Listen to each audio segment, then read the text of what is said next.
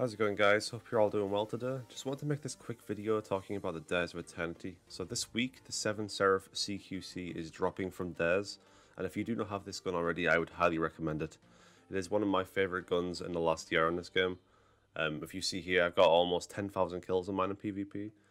If you can get a roll with a full choke, Accurized, or Soul Mag, with Quickdraw Snapshot, with range mass work, you are looking at a very good Crucible shotgun.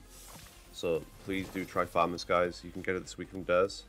And as you'll see in the video right here, you will see me getting a CQC from the end chest. So good luck, guys, and hope you guys get that god roll.